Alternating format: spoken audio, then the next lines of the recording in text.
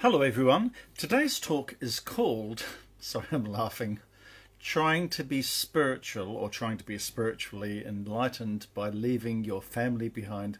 Sorry for giggling, but just, people have told me, but the lampshade is sitting on top of my head. So I just have a giggle to myself. Sorry. Okay. Well, trying to be spiritual by being joyful. Well, how do you become spiritual? But I really mean leaving your parents behind. Now, I have huge numbers of examples of this. I had a client actually recently, when I say recently, about 2 weeks ago, this person was about 10 years older than me, and I'm 59, or maybe not, no, not so much, more like 5 years older than me. And so anyway, well, they talked about their parents. So this is I suppose, what they call an inconvenient truth about spirituality. And I won't say piss someone off as bad English, but, excuse me. But I peeve off a lot of people by asking this question. And I asked this question quite early, but it can be an offensive question. So, trigger warning, trigger warning. Yeah, you will get triggered. Okay, so if someone says to me, oh, well, I want to become spiritual, or I'm a beginner, or I've had these recent experiences and I'm seeing number sequences, or I'm having contact with angels, and everything looks fluffy and nice, I'm always aware of what they call spiritual bypassing. And so I always ask them a question, so they might even talk to me about, channeling Archangel Michael and this, that, and the other. And I said, well, how's your family? And they go, what? I say, how's your family? And so this is actually one of the most inconvenient truths about spirituality, and particularly very much spiritual enlightenment. So I say, how's your family? They say, oh well, they're okay.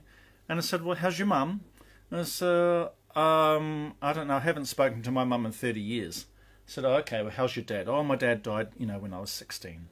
Or my dad lives he lives like 5 states away. He lives in Arizona and I live in New York. And, we speak about once a year on birthdays maybe.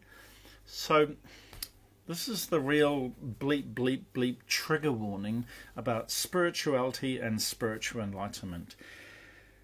I sigh. So yeah, it's a problem, right? So how do you become spiritually enlightened? How do you step out of the three-dimensional matrix mind? And how do you, push away all those naughty narcissists? And how do you become spiritual? Excuse me for being silly. But it's a huge problem. So this is an inconvenient truth about spirituality and spiritual enlightenment and spiritual bypassing. My dad always hates it when I do this. He doesn't like it. Oh, we have a joke about that. Okay. So, there was a really, really good movie that I went to see called the Lady in the Snow Cave or something like that. Anyway, long story short, from the East End of London. If you know about London and the East Enders, the Cockneys, do what John got new motor. No, I mean Harry. Sorry. If you're in America, you won't know what that means. No, I mean Harry.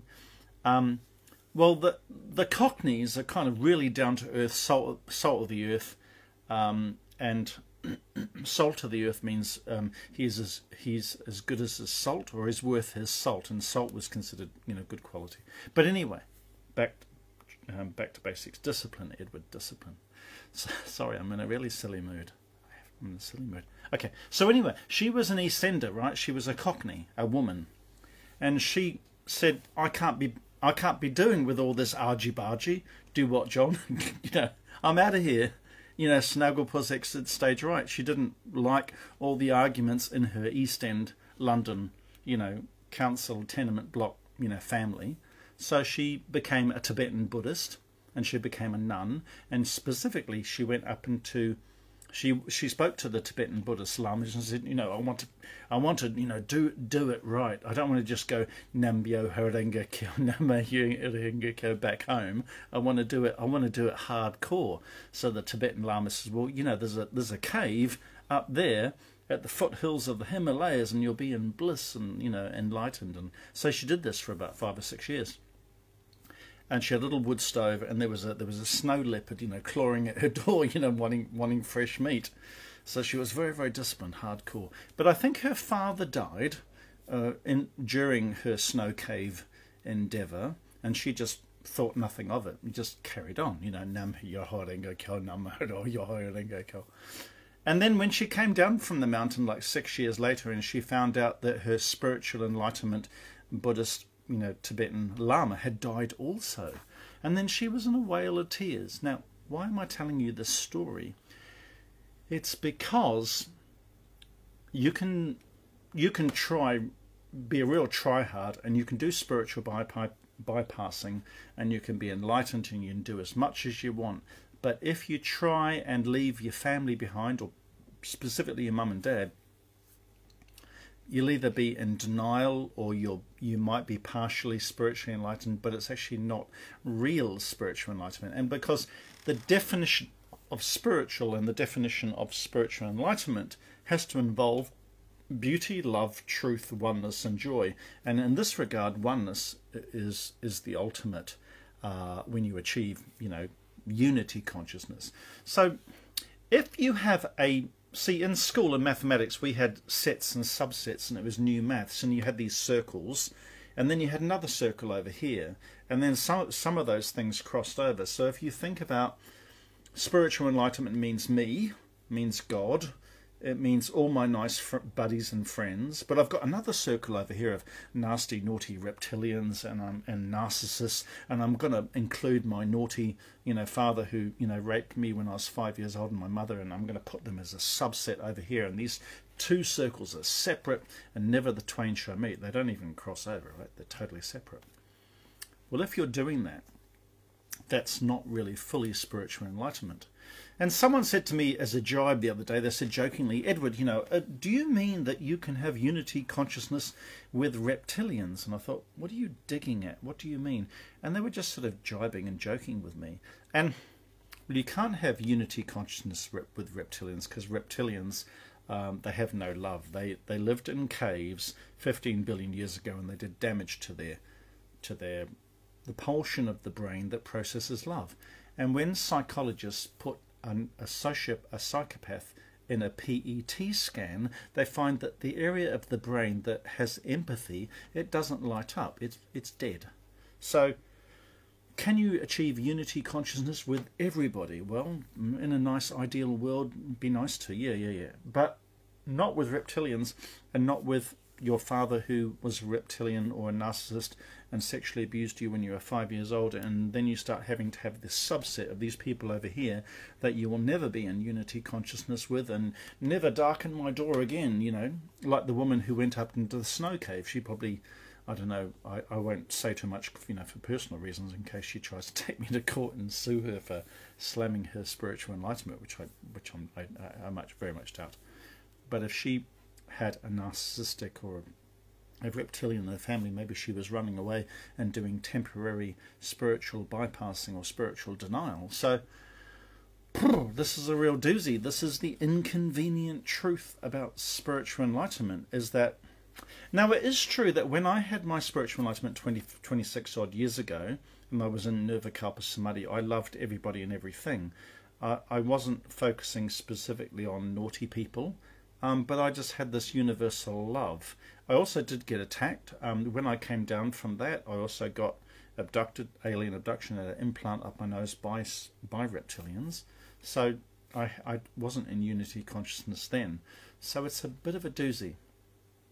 So, but in general, if you're trying to be spiritual, not everybody's going to have Nirvikalpa Samadhi or Kundalini or whatever, but just back to basics, basics.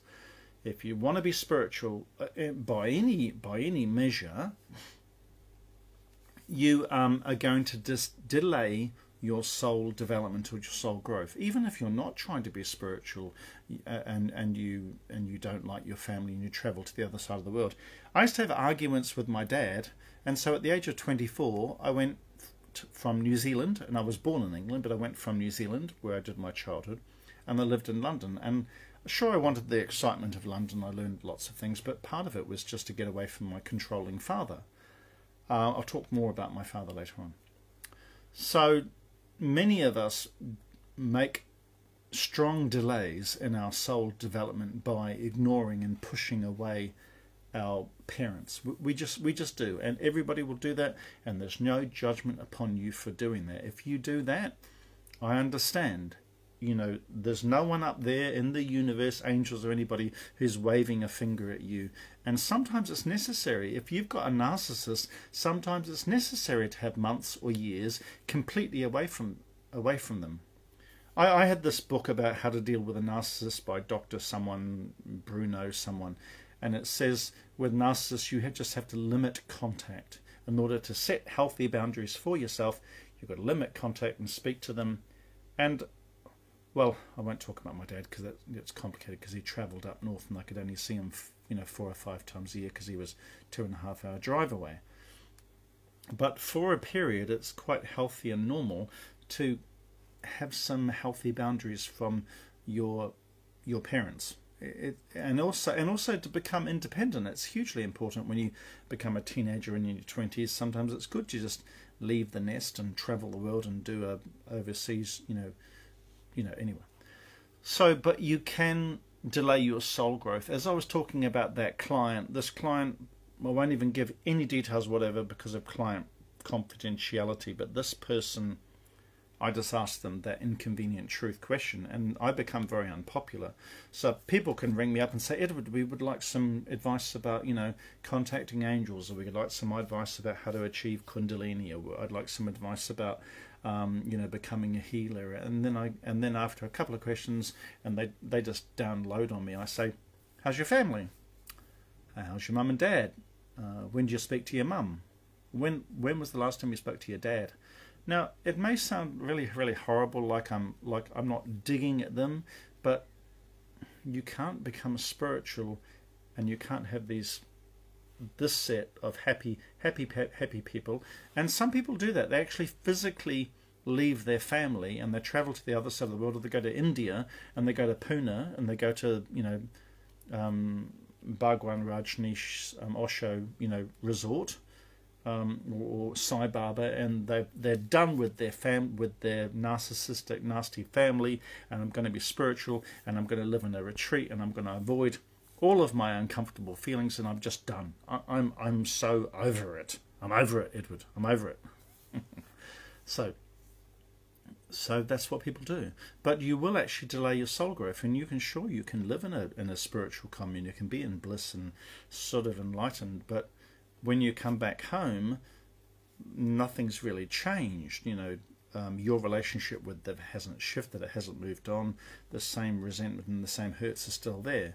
Now, some things can change with time, and I'll talk to you about that later. So then you might have to do some emotional healing. So it is true that at certain times in your life you just can't handle it, and I find that with most of my clients, they have to reach their 50s before they have the intellectual and emotional maturity to be able to handle and start the healing process. And when you're in your 20s and your 30s, you don't have anything to do with your parents. You want to be famous, and you want to, become a millionaire, or become a Bitcoin, investor, and you have no interest in family or love or fluffy ducks. So what are the solutions? Well, I'll deal with some of the separate groups. You've got baby souls, and they're just obsessed with security. Like my dad. My dad would be classified as my dad's a baby soul. Baby souls, and what you must understand, when you've got a parent that's a baby soul, and they're nagging you, and you're saying, go and get a job, and you're lazy, and get a proper job, and I tell my friends I don't know what they're doing these days, and I worry about you, and blah blah blah. So all of that language. There's a book called The 5 Love Languages, and I won't go into that either because it takes too long. But basically, quite often when you've got a baby soul as a parent, a lot of the language comes out wrong. That sometimes when they worry about you, it's not having a dig. It's not like trying to lower and etch away at your self-worth and your self-esteem. They're just generally worried and they're scared, and they put security and job high on the agenda.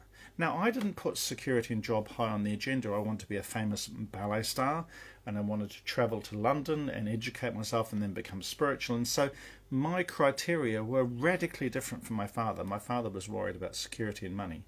I've even had a relationship, a girlfriend recently, where she worries a lot about security and money because she comes from a culture where security is very important. And I won't talk about that because it's personal and it's off topic.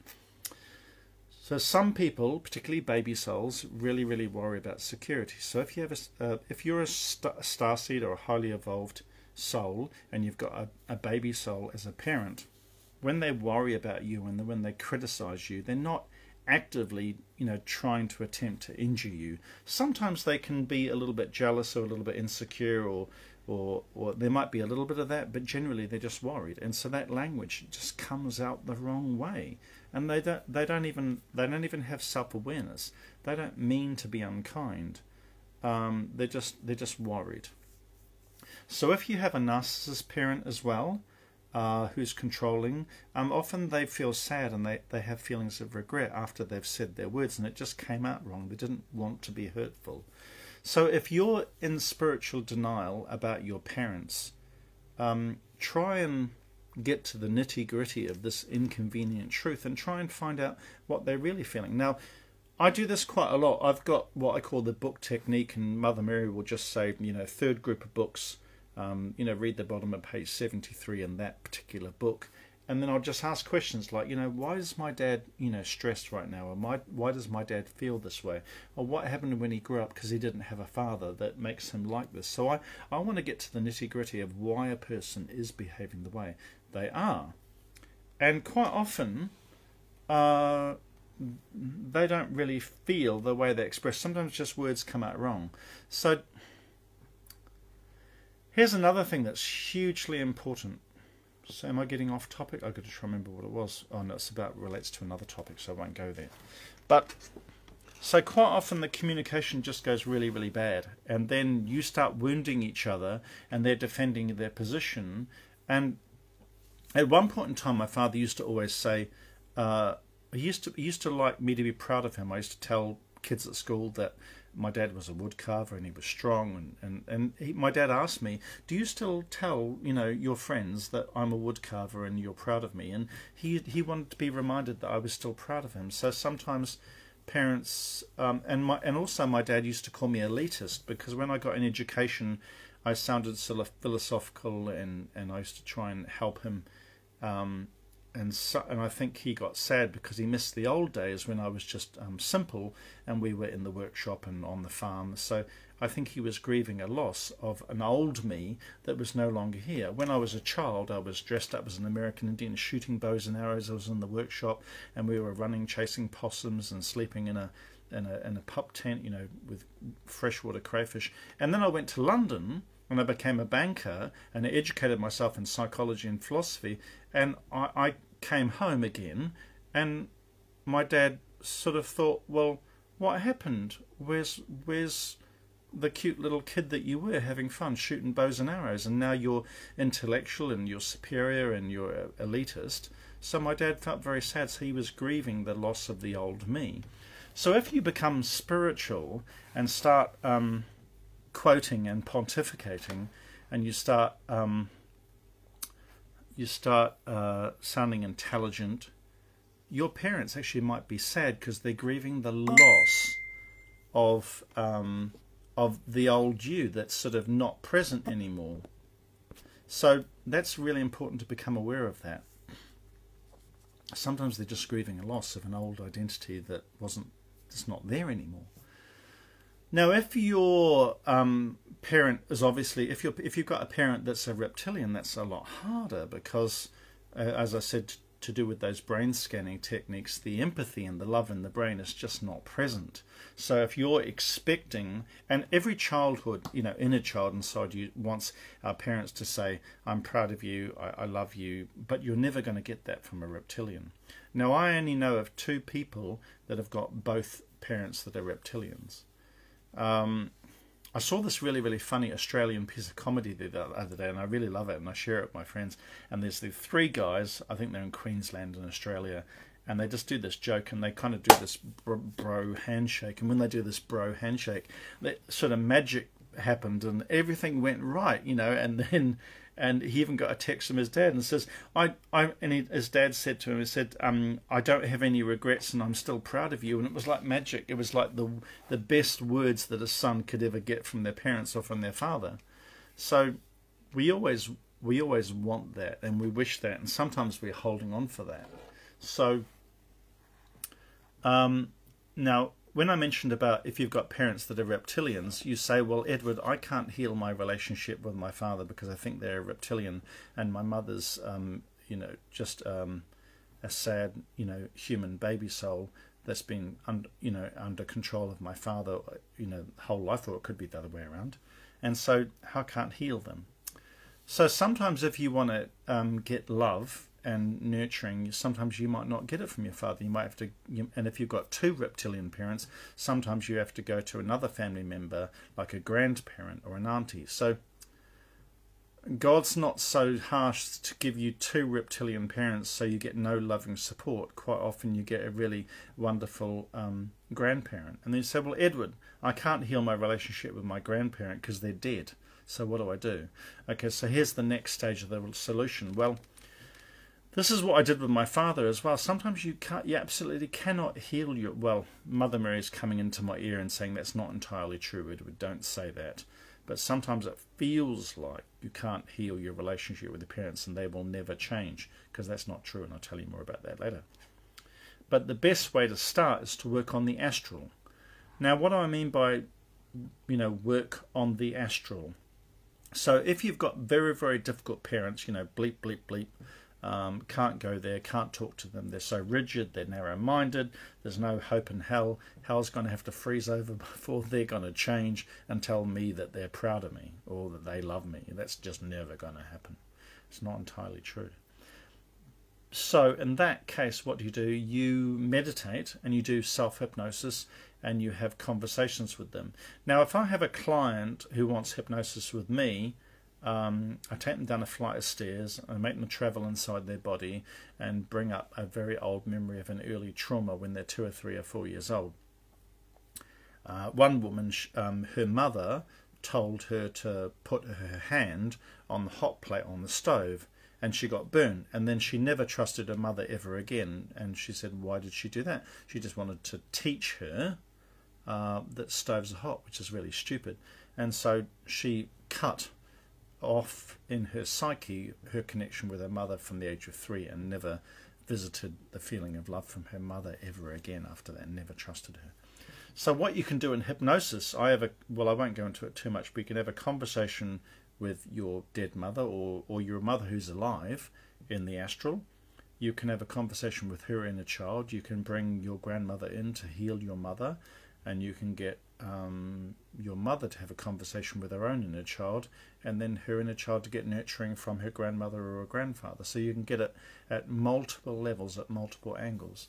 So if you feel that you are still spiritual bypassing and you pushed your parents away, and they live in 2 states away in Nevada and you live in New York, and they're a narcissist, they're never going to tell you that they love you, they're never going to tell you that they're proud of you because they've got too much pride. A lot of parents have got a lot of pride, and they won't say these words first. You have to be the one that, and you say, well, why should I do that? I was raped, I was abused, I was slapped around, and I have to be the one that fronts up, and I'm the strong one, and I have to apologise? And you scratch your head and you go, oh, I don't want to go there. Don't want to go there. Don't darken my door again. Don't want to talk to them. Go away. Done. Dusted. Well, you can do that. Spiritual bypassing, denial, whatever, and you're never going to be spiritually enlightened. It's just never going to happen.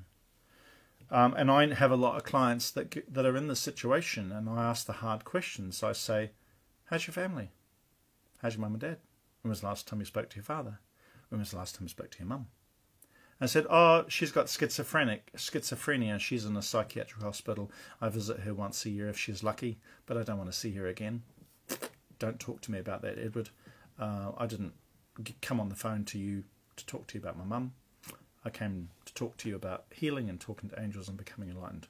Don't ask me to talk to me about my dad. He's, dead. We don't talk to him.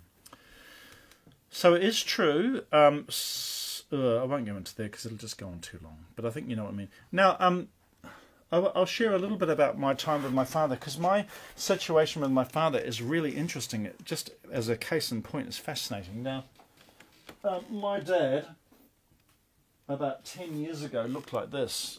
I don't know if anybody can psychically tune into the energy. He doesn't look very happy, does he? You can probably see similarities between me and him. Probably similarities.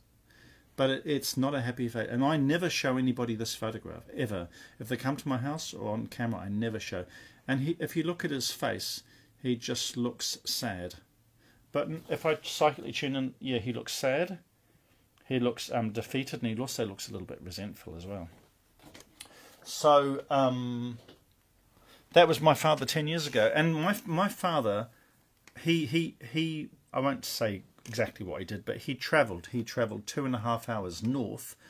And I said, Dad, why do you want to leave here? It's lovely and you'll be away from me. And he said, well, I just want a quiet, easy life. And he had 3 wives.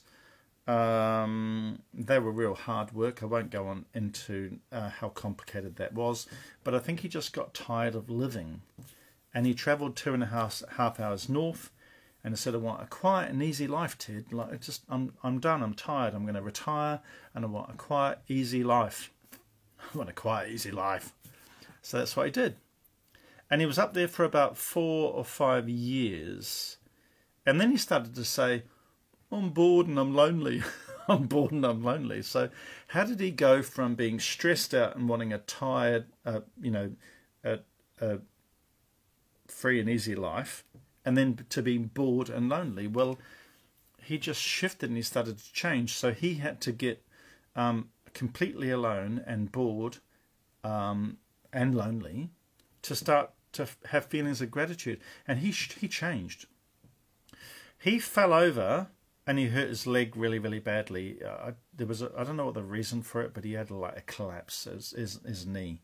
Anyway, long story short, I psychically tuned in that something was wrong, and I rang him. I couldn't find him. I spoke to the neighbour, and the neighbour just says, oh, he had a fall. And so I just intuitively, I used my psychic ability, and I knew he was in hospital. So I just got in the car and drove up like 5 o'clock that evening, immediately, 2 hours north. And I rang the hospital and said, Edward James Tagg, what ward is he in? And they said, he's ward, bloody, accident emergency. And I turned up and he said, what are you doing here? And I said, well, I heard you had a fall. He said, well, I didn't tell you I was in hospital. And I said, well, I just felt it. I just came to hospital. So anyway, and I held his hand. He was in bed, in the hospital bed. And he said, why are you holding my hand?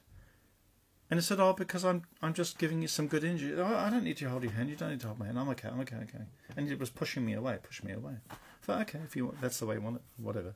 So I was just showing him love, and I did all this self-hypnosis and all this astral work, and then so I was shifting, and I no longer had any more resentment. So I have no resentment towards my dad now. So it's really, really weird when you do your work, when you do your self-hypnosis, when you do your crying, when you purge and release everything, it affects them. And you think, well, that's impossible. I haven't spoken to them in 20 or 30 years. Well, they shift in the astral. When your soul is up there in the astral, and when you go to sleep, and his soul is in the astral, they're interacting, even if you don't know it. So if you shift, and you've only done it in the astral, they start changing. And then when you physically go to meet them, your face looks different, your countenance. So that's my father's countenance, that's his face. And you can read the psychic energy, you can read the state that he's in. But he doesn't look like that now. He's 88? 88. Yeah, he's 88 and a half.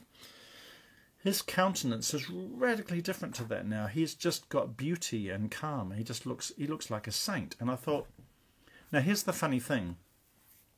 I'm not allowed to tell you this because the angels say never, never, never, never say this about life and death. But I knew something about 8 years ago, and he made a change. And I'm not even going to tell you because I'm just not allowed to. It's just like, it's one of the big, big no-nos about psychic and angels and information. So I'm not allowed to tell you. So anyway, he changed something. And anyway, consequently, my dad is still alive, and I was surprised. I won't say why. I won't say why. But now it's like my dad's gone, and a beautiful, calm saint has sort of stepped in. He just changed. Now, the other thing about people as they get elderly is that they get tired of being angry. They actually get tired of it. So, and all the hormones that generate strength and anger and fighting and bitterness, all those hormones, they shift. And also the tiredness around it shifts. So don't be surprised sometimes. Well, there was a time about 20 years ago, we both got in the car together, and I went to put my seatbelt on. As I put my hand to put the seatbelt on, he did exactly the same thing at the same time, and he felt my elbow. And he looked at me, gave me this, he turned around, he looked at me with this really evil stare, like he was really wounded, like, how dare you compete with me? He was just really dark, I thought. It was like he had an entity in him. And so 20 years ago, he was like that all the time. But he's radically different. It's almost like my dad has become the saint. And a few days ago, because he's moved back to Auckland. He's living here. He moves into a new house on this Sunday. I went to the doctors with him because he was just registering with a new doctor, and I put my arm around his elbow and helped him down a slippery slope. I don't know why he chose to walk on the slippery, dangerous part, but he did. And so I held his hand, and I just supported him to the doctors, and we got on really, really well. It was almost like I had my arm around a beautiful, saintly person. And so old age has actually been like a miracle to my father. So the reason I'm telling you this story is with regards to this inconvenient truth. If you have a parent that you hate or you resent, you haven't spoken to them for 30 years, and then never come hell or high water, hell has to freeze over, they're never going to change. It's actually not entirely true. So that's one of the inconvenient truths. If you speak to me and you talk to me about angels or spiritual enlightenment, you say, I want to be enlightened. I'm going to say, how's your family? How's your mum? How's your dad? So, family can be real buggers, can't they? Bleep, bleep, bleep. Yeah, they can be. They can be difficult. But what I must tell you is that, I hope I don't start crying, but when Dad and I was really small, just blissfully happy. And even, my story that I was beaten and tortured and abused in a foster home for 6 years, and that was from Monday to Friday. But in the weekends I went to stay with my dad.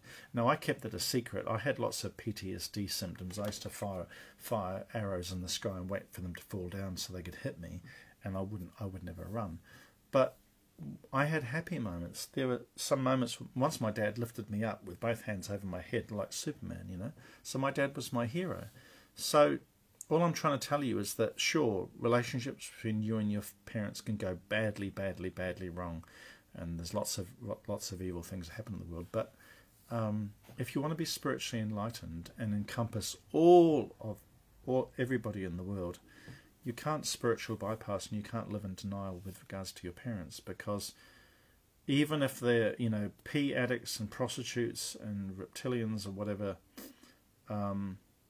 it's difficult with reptilians, of course, but even if that bad stuff happened, even when you were born, there would have been smiles and tickles and giggles and lovely, happy stuff, as there was in my life. So, that's that. Trying to be spiritual by leaving your family behind, it's just not really possible. It's semi-possible, but life changes, and I just like to inspire people to think again when you say you don't want to have anything to do with your parents, because there were memories. Sometimes when I'd give psychic readings for people and they have this problem, I'll say, your dead father's coming through and he's showing me, you've got this white Shirley Temple dress on, and he's chasing you around the garden and tickling you, and you're having a bundle of laughs, and you say, well, that never happened. My father was never like that. And then I say, were you sure? And didn't you have like a plastic red swing in the back garden, and your dad used to put the lawnmower in the shed, and you had this, and you've got the path, and you've got the hyacinths growing on the left and the daffodils on the right? So, Yeah, how do you know that? That's true. I was too offended. Oh yeah, my dad did tickle me that day and, you know, run around and push me on the swing. Yeah, I do remember that. I've forgotten that. And so everybody will have beautiful, happy memories. Well, hopefully they do. So that's it. Talk done. I've had a problem lately. Maybe someone can educate me, but I've been posting to other groups and I got temporarily put in Facebook jail. I think it's because they didn't like the links because I'm uploading them into YouTube, and I don't think other groups like you putting a YouTube link on their page. So I went into jail for a few hours, and sometimes I post in, you know, too much in other groups, but I need to learn that.